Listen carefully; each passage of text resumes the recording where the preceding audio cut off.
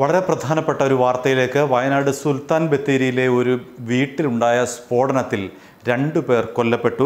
വയനാട് സുൽത്താൻ ബത്തേരിയിൽ സ്ഫോടക വസ്തുക്കളാണ് പൊട്ടിത്തെറിച്ച് 2 പേർ മരിച്ചത്. നായ്ക്കട്ടി സ്വദേശി അംല, ബെന്നി എന്നിവരാണ് മരിച്ചത്. ഇന്ന് ഉച്ചയോടുകൂടിയായിരുന്നു സംഭവം. സ്ഫോടക വസ്തുവാണ് പൊട്ടിത്തെറിച്ചത് എന്നുള്ള കാര്യം സ്ഥിരീകരിച്ചിട്ടുണ്ട്. ആത്മഹത്യയാണെന്ന് പ്രാഥമിക നിഗമനമെന്നാണ് ഇപ്പോൾ പോലീസ് അറിയിച്ചിരിക്കുന്നത്. തോട്ടയോ പടക്കമോ പോലുള്ള ഏതോ ഒരു സ്ഫോടന വസ്തുവാണ് പൊട്ടിത്തെറിച്ചത് എന്നാണ് പോലീസിൻ്റെ പ്രാഥമികമായ വിലയിരുത്തൽ. പക്ഷേ ഇക്കാര്യത്തിൽ ഒരു സ്ഥിരീകരണം പോലീസിൻ്റെ ഭാഗത്ത് നിന്ന് ഉണ്ടായിട്ടില്ല. തോട്ടയാണോ അതോ പടക്കമാണോ എന്നുള്ള കാര്യത്തിൽ ഒരു സ്ഥിരീകരണം ഉണ്ടായിട്ടില്ല. അതോ അതിലും വലിയ എന്തെങ്കിലും ബോംബ് പോലുള്ള ഏതെങ്കിലും സ്ഫോടക വസ്തുക്കളാണോ ഇതെന്ന കാര്യത്തിലും പോലീസ് ഇപ്പോൾ വ്യക്തമായി ഒന്നും പറയുന്നില്ല. പ്രാഥമികമായ ചില അന്വേഷണം മാത്രമേ ഇപ്പോൾ നടക്കുന്നുള്ളൂ. കൂടുതൽ അന്വേഷണത്തിനായി കൂടുതൽ പോലീസ് സംഘം, ഉന്നത പോലീസ് ഉദ്യോഗസ്ഥർ അവിടെ എത്തിയിട്ടുണ്ട്. കോഴിക്കോട് മൈസൂർ ദേശീയപാതയ്ക്ക് അരികിലായി ഒരു വീട്ടിലായിരുന്നു സംഭവം.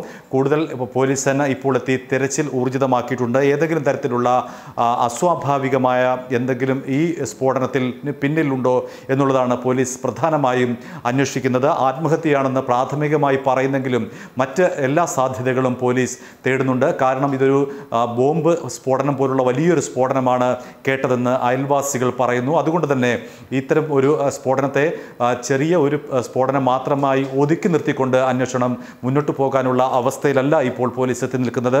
എല്ലാ വശങ്ങളും അന്വേഷിച്ചുകൊണ്ട് തന്നെ ഈ സ്ഫോടനത്തിൻ്റെ പിന്നിൽ എന്താണ് സംഭവിച്ചത്, എന്തുകൊണ്ടാണ് ഇത്തരമൊരു സ്ഫോടനം ഉണ്ടായത്, എന്താണ് ഈ 2 പേർ മരിക്കാനുള്ള കാരണം തുടങ്ങിയ എല്ലാ വശങ്ങളും പോലീസ് ഇപ്പോൾ അന്വേഷിക്കുന്നു. അതിൻ്റെ പ്രാഥമികമായ അന്വേഷണമാണ് ഇപ്പോൾ പുരോഗമിക്കുന്നത് എന്നാണ് അറിയാൻ കഴിയുന്നത്. ഏതാണ്ട് ഇപ്പോൾ ലഭിക്കുന്ന വിവരം ഇത്രമാത്രമാണ്. വരും മണിക്കൂറിൽ കൂടുതൽ വിവരങ്ങൾ ഇത് സംബന്ധിച്ച് ലഭിക്കുമെന്നാണ് നമുക്കിപ്പോൾ പറയാൻ കഴിയുന്നത്. ഏതായാലും പോലീസ് അന്വേഷണം പുരോഗമിക്കുന്നു.